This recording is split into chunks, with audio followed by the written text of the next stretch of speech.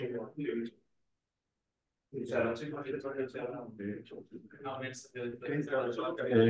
everyone, welcome to this new seminar from the Instituto de Astrofísica de García.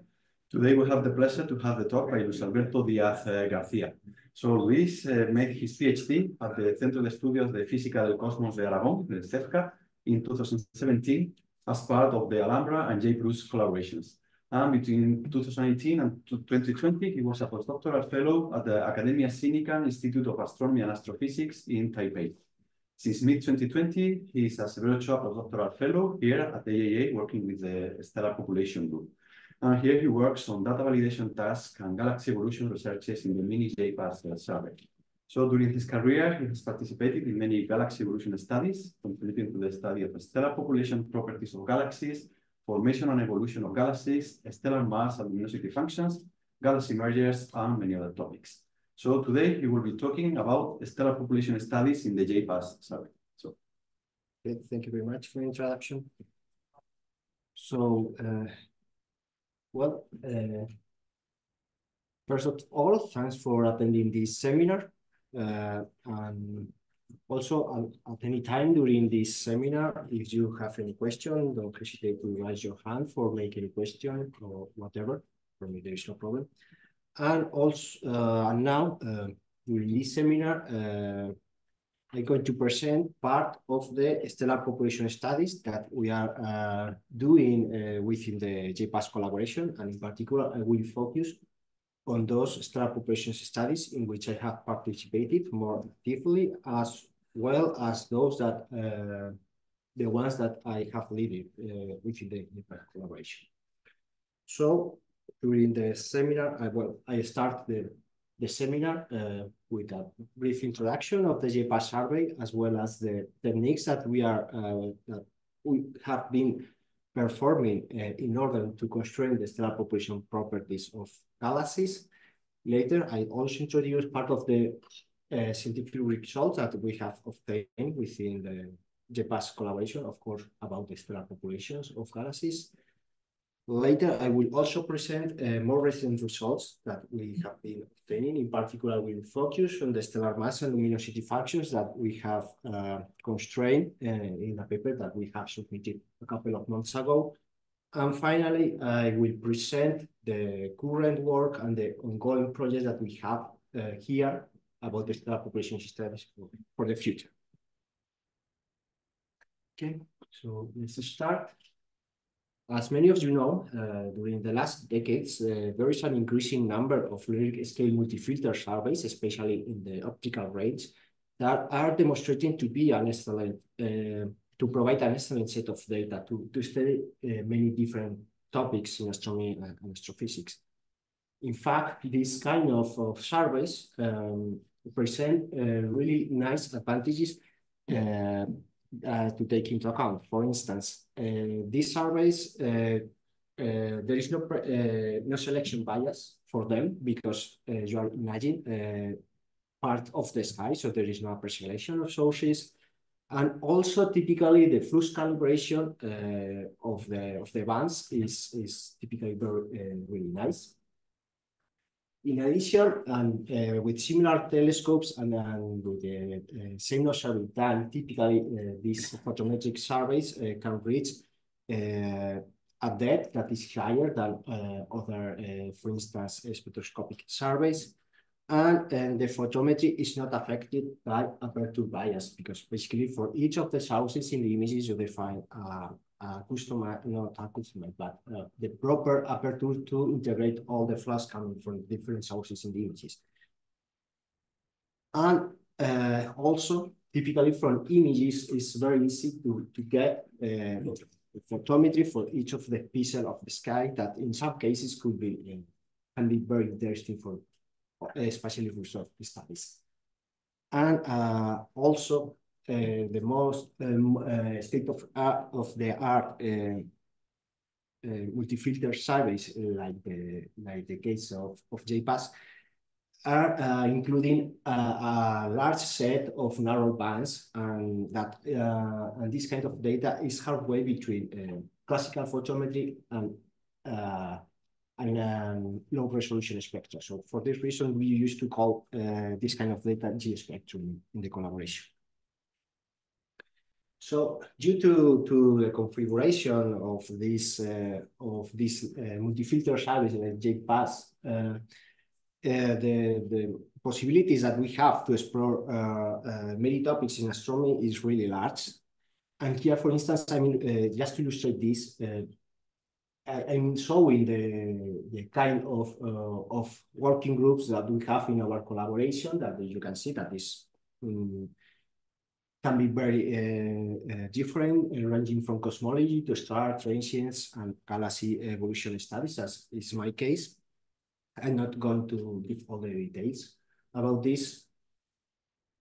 And in our particular case, we are interested in the stellar populations of galaxies. So right now, during the last years, we were exploring the potential of JPAS-like surveys in order to perform stellar population studies of galaxies.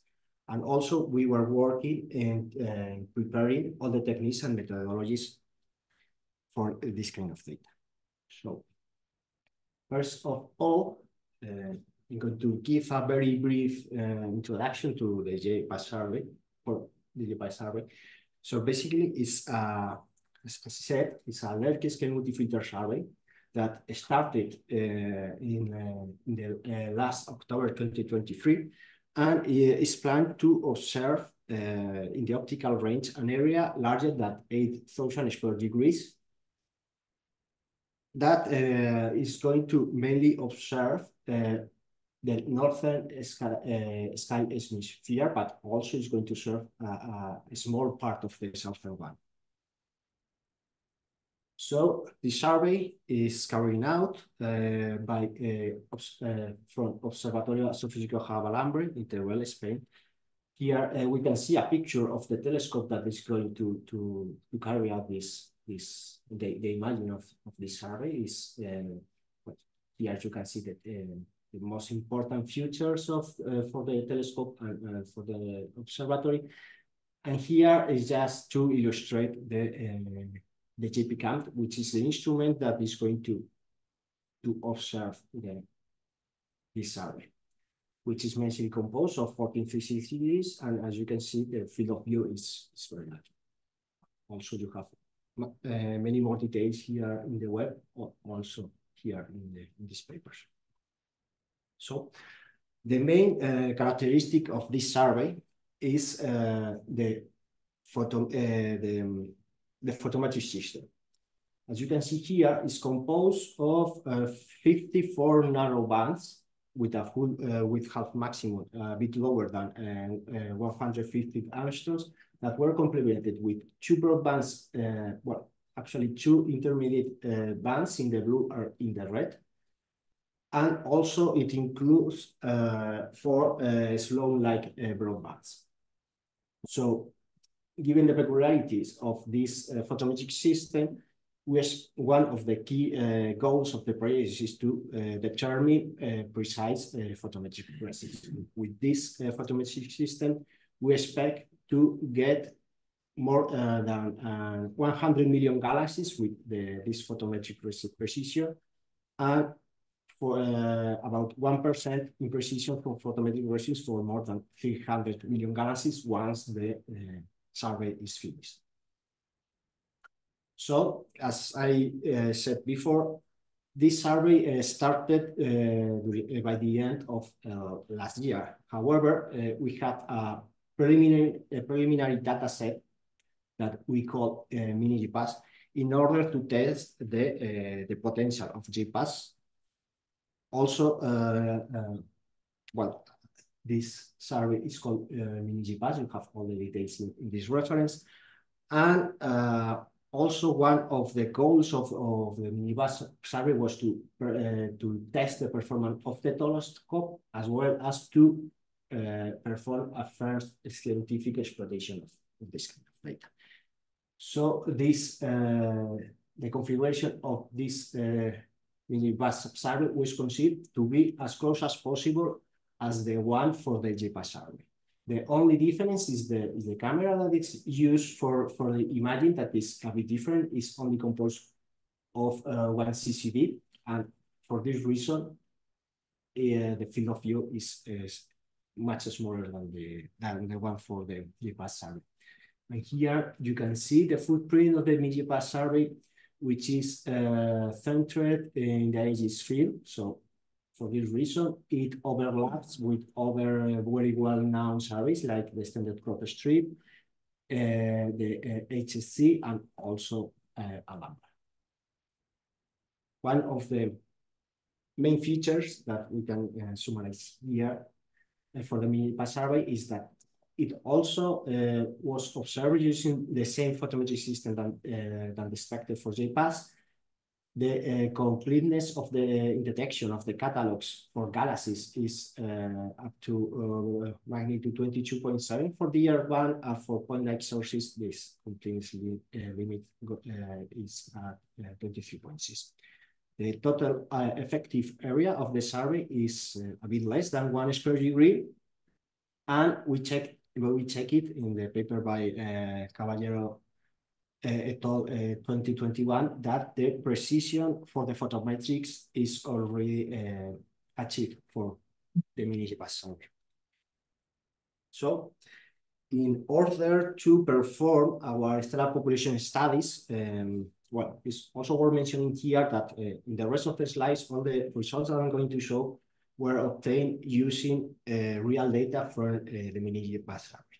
Okay, so in order to constrain the stellar population properties of galaxies using this kind of data, we have been developing tools, and in particular, in my personal case, I was putting a lot of efforts in the development of SED-fitting techniques in order to constrain the stellar population properties of galaxies.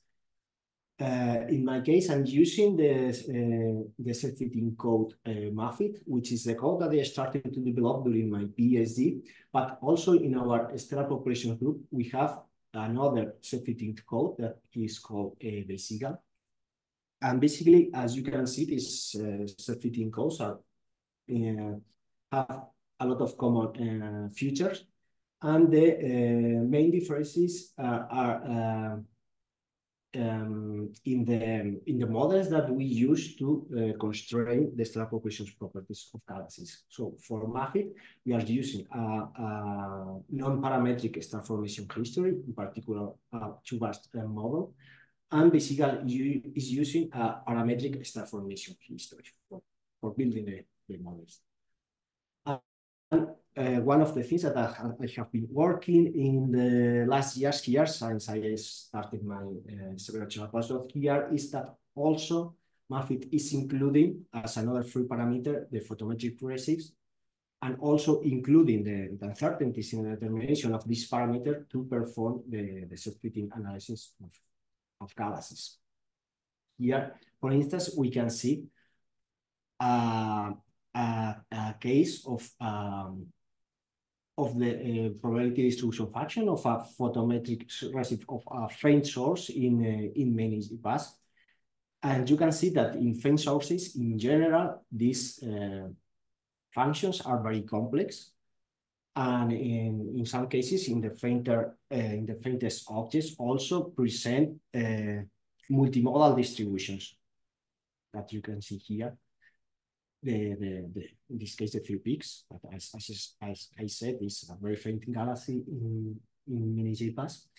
But the code for a general case is also including this information during the SED-fitting analysis. And as a result, from the SED-fitting, we can obtain also luminosities for all the bands, stellar masses for the galaxies, reference colors, age metallicity, extinction, and also all these parameters with uncertainties and correlations.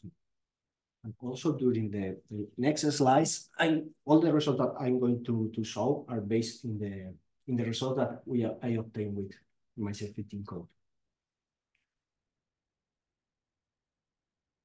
So here I illustrate 2 SED-fitting cases of 2 galaxies, of 2 real galaxies from miniJPAS that we obtained with with math in red, and in black is the photometry from the catalog. And you can see that for this panel is a spatial result for a luminous red galaxy at redshift 0.55 in miniJPAS. And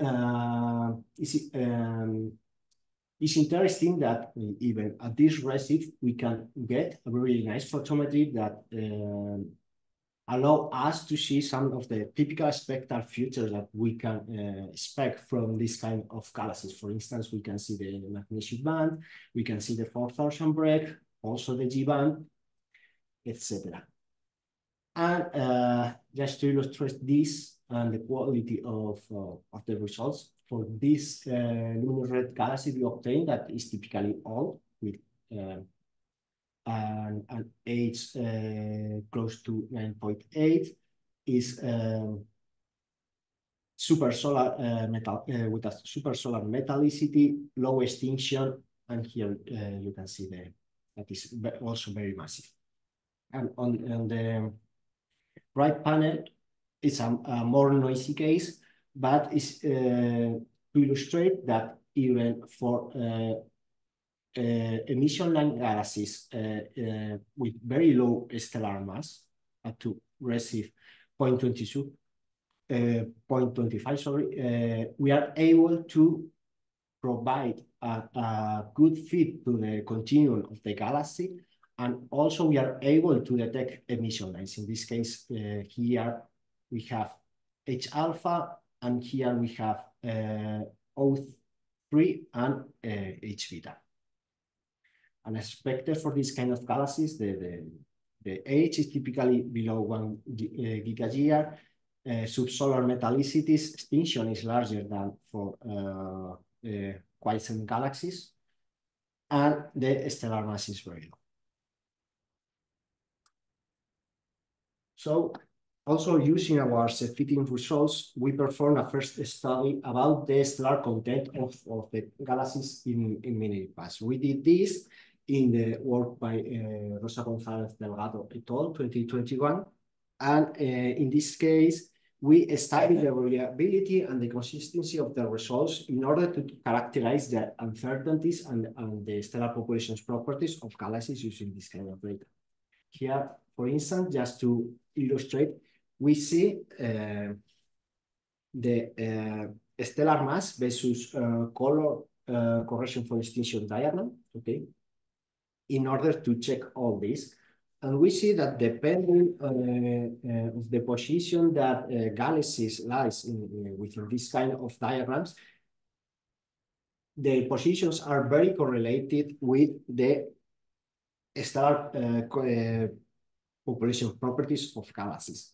Here on the top, we can see the so-called redshift galaxies, and here in the bottom, we can see the star-forming galaxies. So, for instance, we found that the typical properties that we can expect from other stellar population studies. For instance, the correlation between the age and mass, the correlation between metallicity and mass, and also the typical parameters that we obtain for quiescent galaxies that are typically more massive than the star-forming ones. For instance, in the nearby universe, they are typically old, and metallicity, the metal content is also typically larger than in star-forming galaxies. But also, within the collaboration, we performed another test, and we explored if we were able to determine the cosmic evolution of the star formation density of the universe using galaxies from miniJPAS. In this case, we selected galaxies in this redshift bin, and using the results that we obtained from our SED-fitting codes for this exercise, also in the collaboration, we are 3 active groups working on this in this moment, and we have 4 SED-fitting codes. For the 4 SED-fitting codes, we found that the cosmic evolution of the star formation rate density that we obtained for the same sample of galaxies in all the cases was compatible with other previous spectroscopic studies and from the literature. So in something that also I was working in the last year, sorry, it was that I was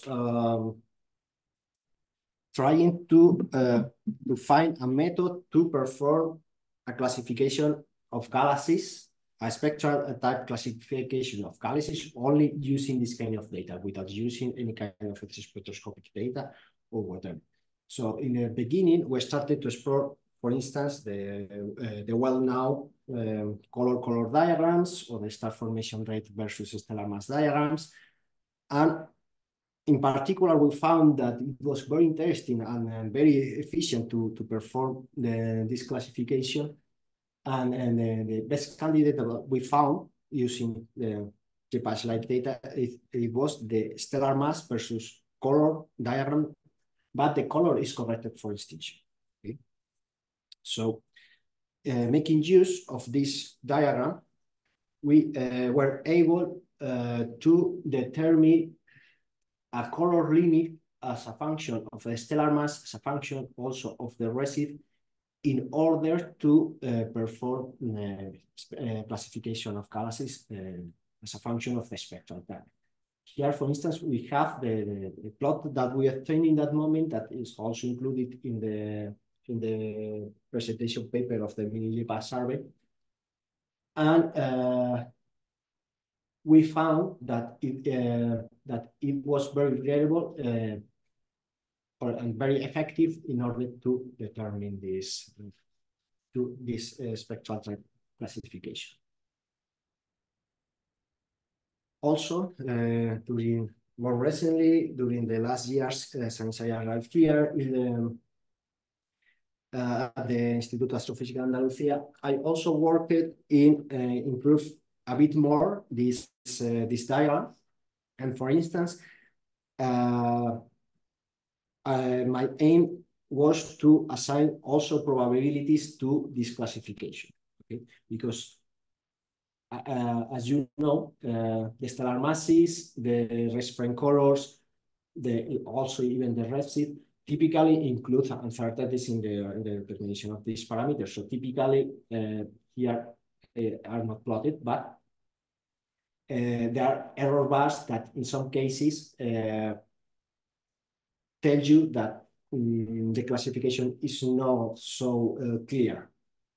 So for this, I developed a method to compute this probability, and depending of the position of the galaxies within these diagrams, also taking into account the correlations among all the parameters and the errors, we assign a probability to be quiescent or to be star forming. So here I plot these probabilities. The bluer, the probability is lower, okay? So that means that the probability is higher as to be a star-forming galaxy. And on the other hand, when the redder, the more quiescent is the galaxy. And the higher is the probability to be a quiescent galaxy. And here is easy to see that when we are close to the color limit that is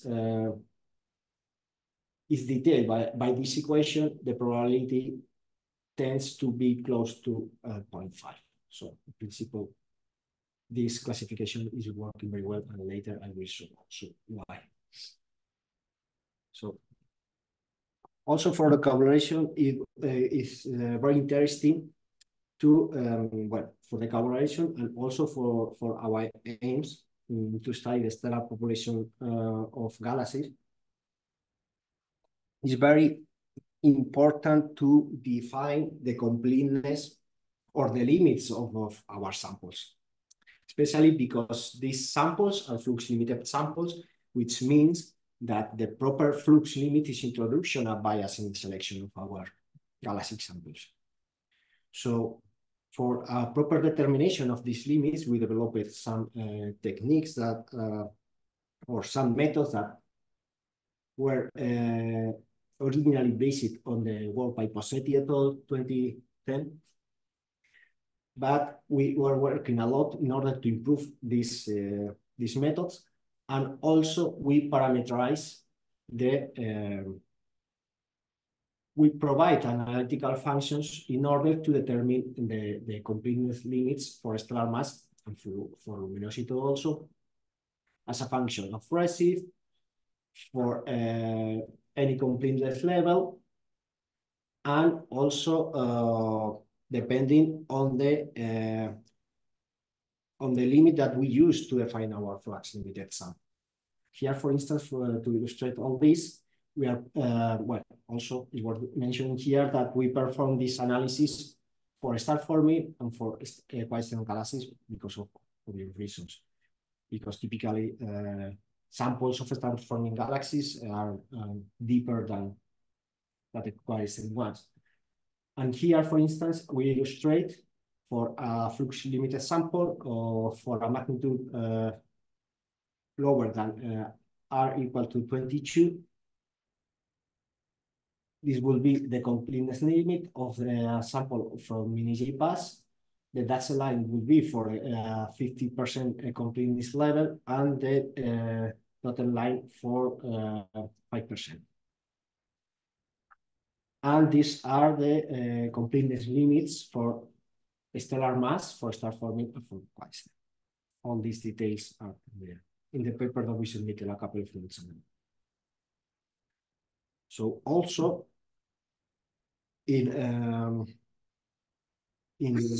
within our stellar population group, we aim at developing a methodology in order to determine the luminosity and the stellar mass functions of galaxies. And the idea was also to include all the results that we were obtaining with all the information that we were obtaining from our SED-fitting analysis. So when I arrived here, I started to develop these methods, and the method is based in the it determines the stellar mass and luminosity functions, and in particular is based is fitting the sector function that typically are very well known in astronomy. As you know, these parametric luminosity and stellar mass functions depend on three parameters. That is the characteristic luminosity, the characteristic stellar mass. These coefficients alpha and beta are related to the faint end slopes of the functions, and also the normalization, where the normalization provides the typical number density of galaxies. So in order to perform all this analysis, there is a large set of inputs that we need. So for instance, we need the area of the footprint, that in our case is 0.9 square degrees for miniJPAS. Also, we need the photometric redshift in order to perform the SED-fitting analysis. We also need a star galaxy classification, okay? Yeah, because we are interested only in galaxies, of course, because these are the luminosity and stellar mass functions of galaxies. And we use the fluxes for all the sources in order to perform the SED-fitting analysis. And also, we studied these functions as taking into account the spectral type classification of galaxies, which is very common for this kind of studies because, as we'll show later, these functions typically evolve differently depending on the spectral type of the galaxies.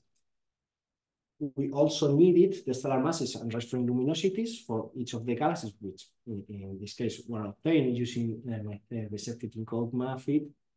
And we also needed the luminosity and stellar mass completeness that I showed in the previous slide. So here, this plot is just to illustrate the typical uncertainties for the luminosities and for stellar masses that we are obtaining in the JPAS survey right now. So as you can see, these uncertainties depend on the spectral type and also depend on the right of each of the sources as expected. So typically, a larger redshift uncertainties are large as expected, and also we found that for quiescent galaxies, uncertainties are typically lower than for star-forming galaxies. So the method that we developed in order to constrain the stellar mass and luminosity functions is based on a maximum likelihood method, for which we also use Monte Carlo Markov chains method for sampling the posterior distribution, which is shown here. And we introduced that the fainted slope, the characteristic parameters, and the normalizations are linear functions with redshift. Also, we introduce a term that controls the star galaxy classification, the spectral type, the completeness, and many other features, and also typically the quality of the photometric redshift and many things of interest for this. And finally, also this method, owing to the distribution of errors that I showed in the previous slide, we found needed to correct these luminosity functions for editor bias effects. So here, this is the typical corner plot that we obtain for the determination of in this case, for the stellar mass functions of quiescent galaxies. You can see here the parameters that we found and the uncertainties for each of the parameters. And here in the posterior distribution, these dashed lines illustrate the 68% level. Okay, so finally, after doing all this analysis, here on the left, we can see the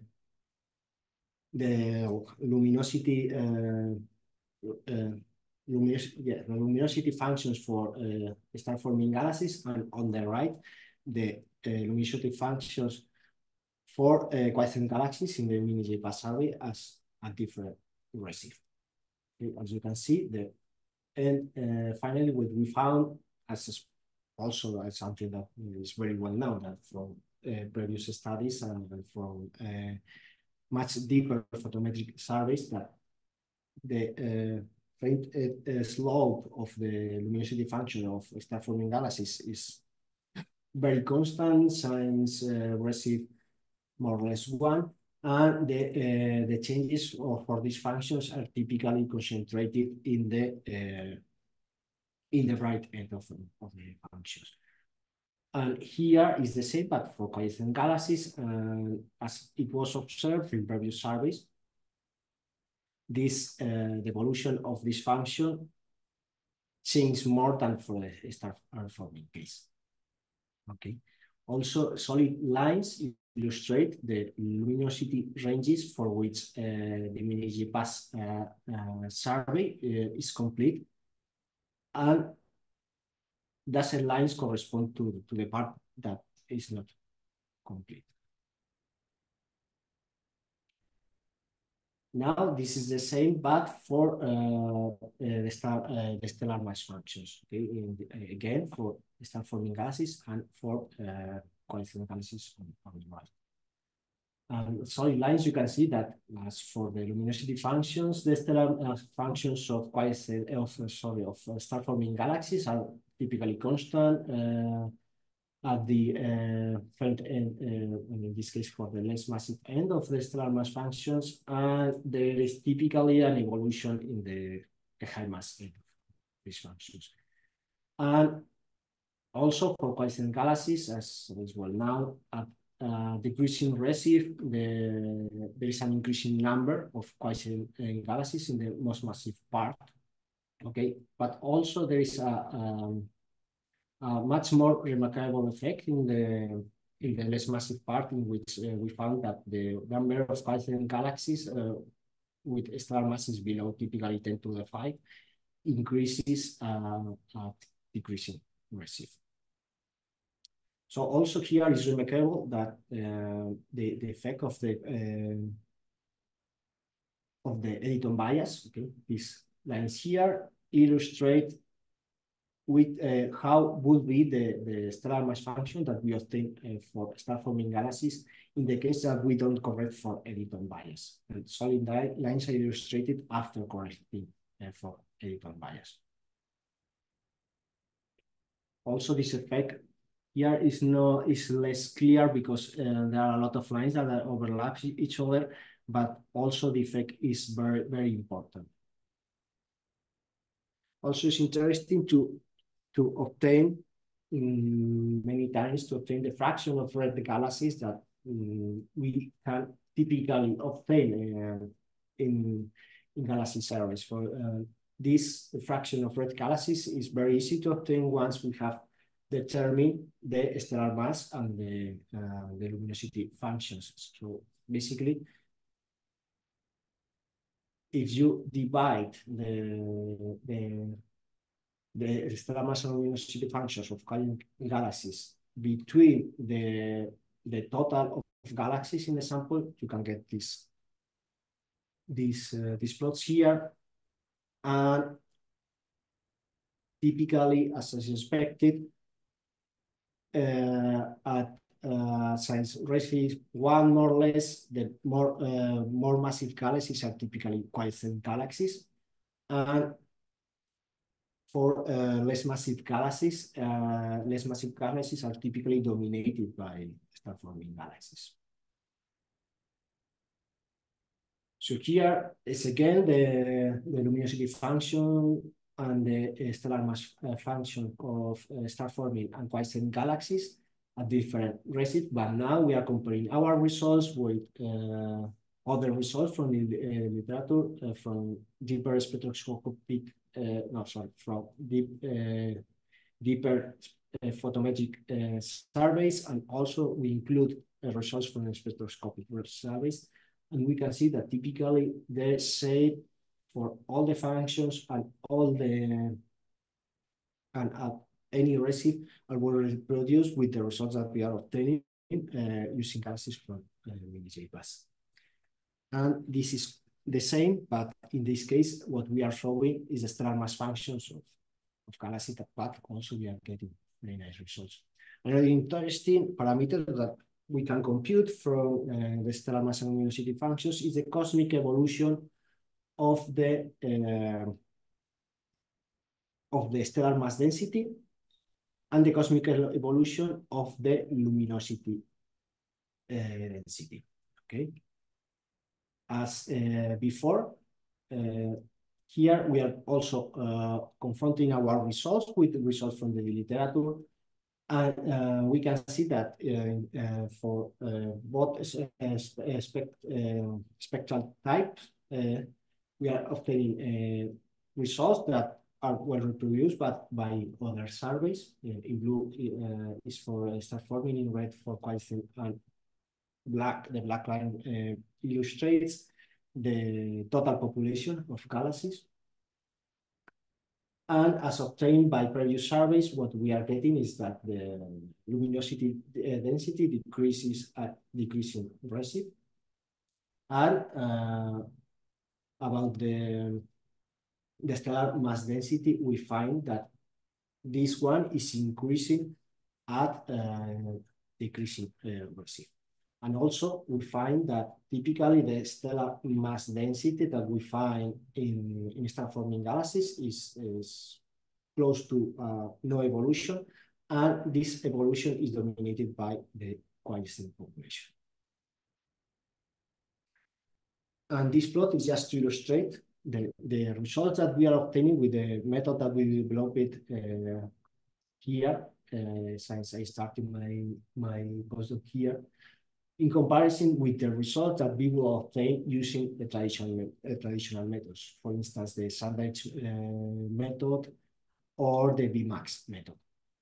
using only traditional methods, we are very limited in order to determine, in this case, the cosmic evolution of the luminosity density.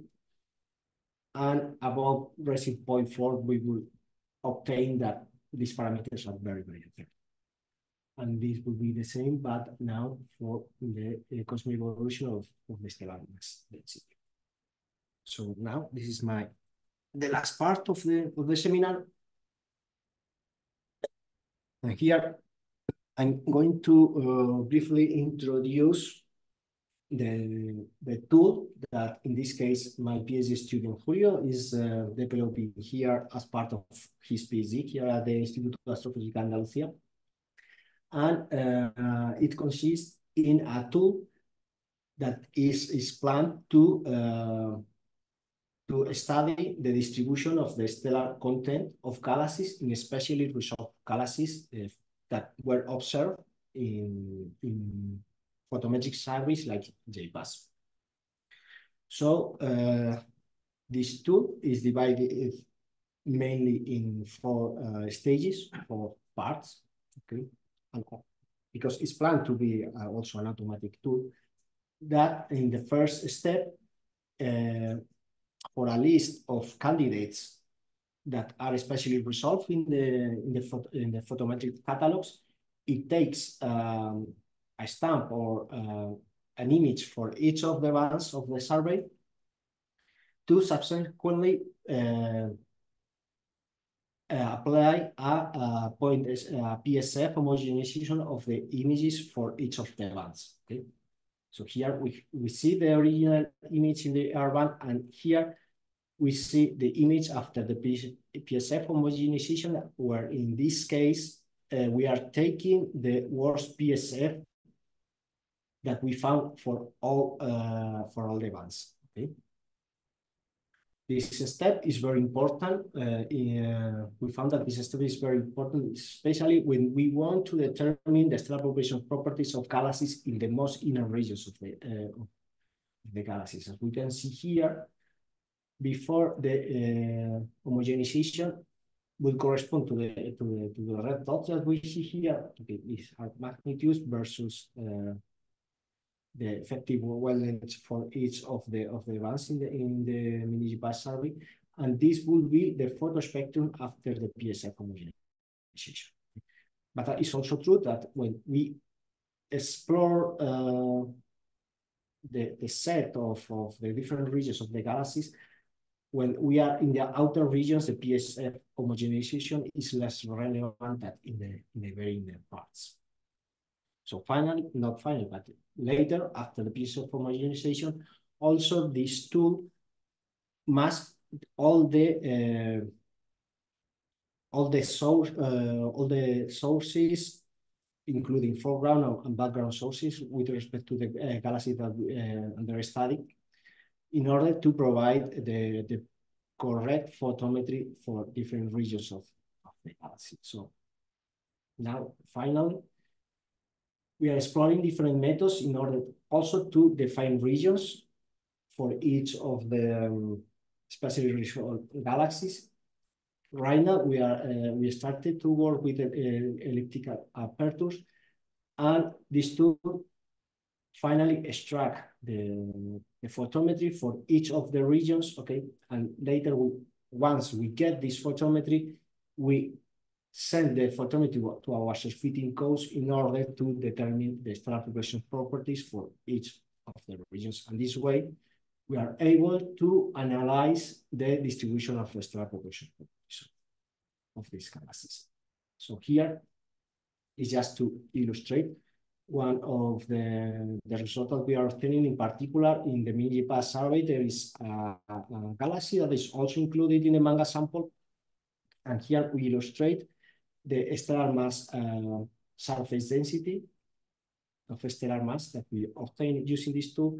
And I don't know if you can see here these star-shaped markers illustrate the values that were obtained for the same regions for MANGA.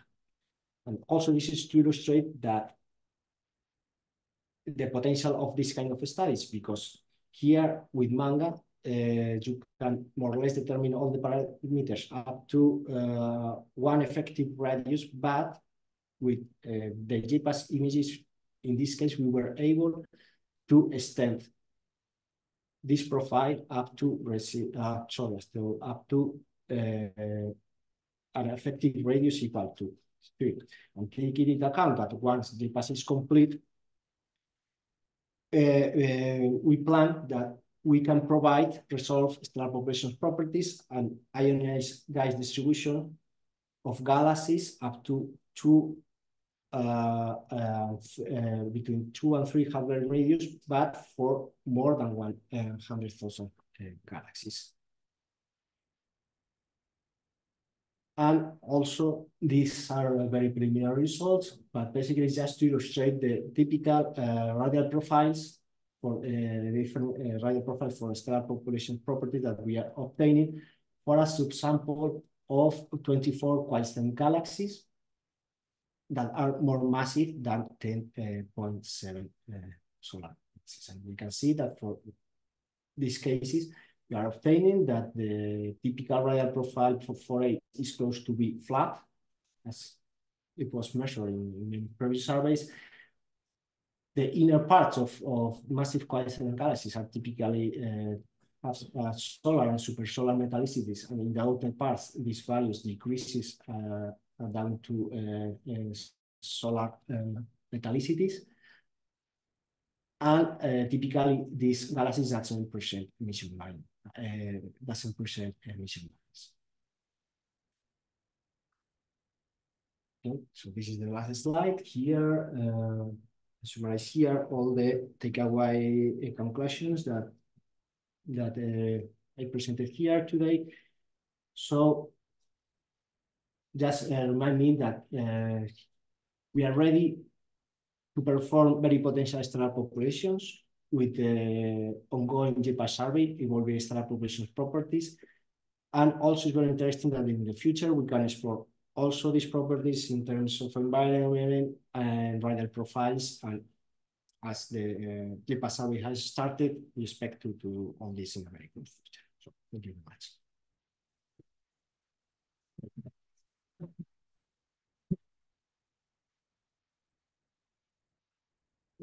Thank you. So now it's time for questions. So for people in the room, please speak loud so that people in Zoom can hear you. And for people listening soon, if you have questions, please raise your hands. So who wants to start? Can you show us again, the beginning of your talk, the plot of was U minus R versus the mass of the gas? This slide before. This one? This one.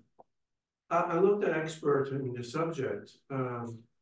I have to figure out what does this plot mean. I mean, there are two bulks of data. One, biggest one, see the lower part of this diagram, and another one over there. Yeah. What do they mean? This is the density of sources here. Sorry? The density of sources in the plot. Can you speak louder, please? Sorry, is the density of sources in the plot. This means that there are more sources here than in this part. No, okay, I've got it.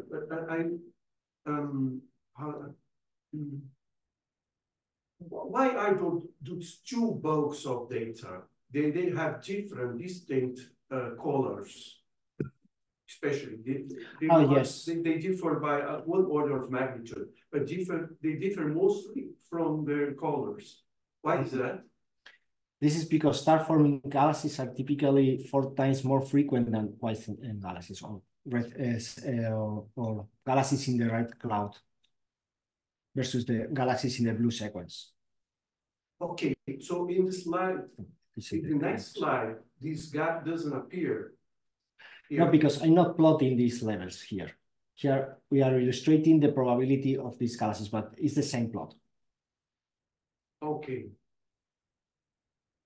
So here is you plot again the density curves of galaxies. You will see that here also there are many more galaxies in this region than in this region. Typically, it's a factor of 4.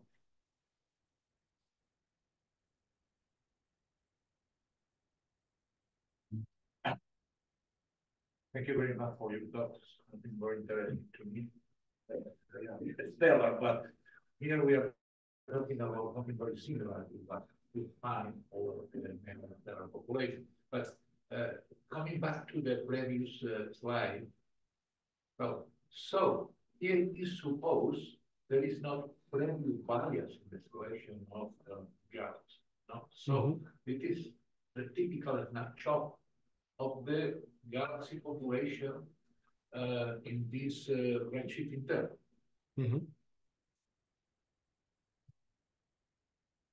And coming back to the next one.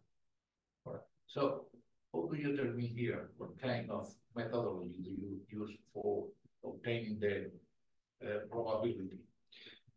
Well, the probability is computed from the change of value that we get from a Monte Carlo simulation for the SED-fitting analysis for each of the galaxies. So just get a set of photometric redshift values, a set of stellar mass values, and a set of Gaussian colors corrected for extinction.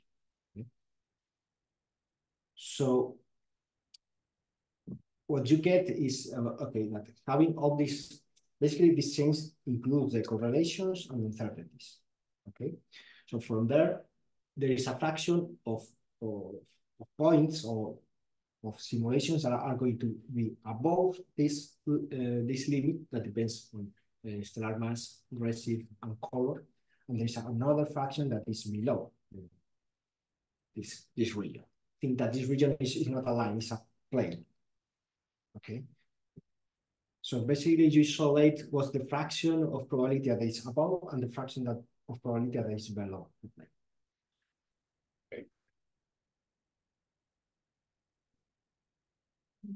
When you show the velocity and mass functions as compared to other results or the previous results, yeah, those notes you said, I think you said that they are comparable, but in the for the Fecha galaxies, in some cases, we can see that the triangles are quite a bit different from the other ones. So could you explain that, please? Well, these are the results from beepers. So I think that the main difference is because the completeness of the completeness limit of beepers. So basically, they only fit the most bright part. And basically this component, well, this part of the cube is more or less free, let's say. However, when you include results from much deeper surveys such as Cosmos or Alhambra, also for stellar masses, we don't have the functions from beepers. Oops, sorry. But typically, when you compare the results with much deeper results, typically everything is more or less in the same area, let's say, except beepers. Can I ask another thing? Do you think it could be possible to somewhat anchor what you get here from so many filters with the upcoming very deep surveys that will be done with just several filters, as the case of probing? So you mean to do the same, but for deeper surveys with less bands? You can do the same because you will have just 4 or 5 filters, but in some way try to anchor what you get here from what you would get from a much smaller number of filters and broader filters, and try to do something. In principle, if all the errors or the probability distribution functions and all the correlations are well determined, yes, because basically this is a probability analysis.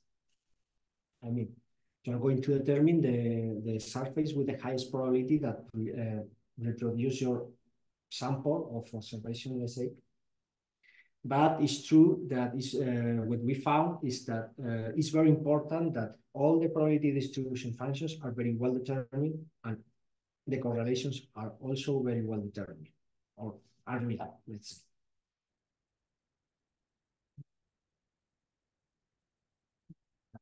Well, thank you, Luis, for the great talk. Just as a comment, maybe you can elaborate why the evolution of the properties and luminosity and so on, are you doing until 0.7 redshift and no more or less? And what the significance of this is? This is because of the survey, but can you elaborate more on what is the significance of this in relation to the evolution you see? Whether there is a monotonous evolution on mass functions going towards 1, or do you notice something critical near 0.8, something like that? It's a completeness. Because the completeness above redshift 0.7 is around here. So basically you have a few galaxies here that the only the only impact of these galaxies is that they introduce a lot of noise here.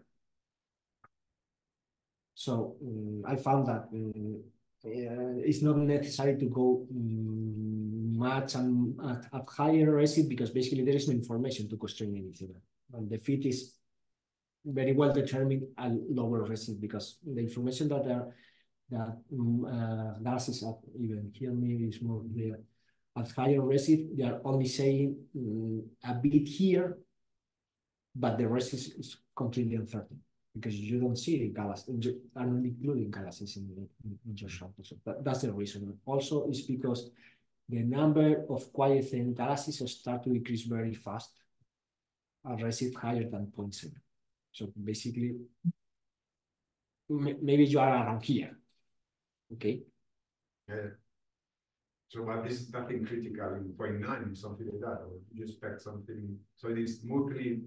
No, also you can see here, for instance, okay, for luminosity functions in Maurice, you see that still you have galaxies here. Okay, this is 0.8. But for stellar mass is more critical, and some of them start to disappear here. And for quite thin galaxies, basically about 0.8, 0.9, you have a dozen of them. Good, thank you. More questions? Okay, if not, so let's thank Luis.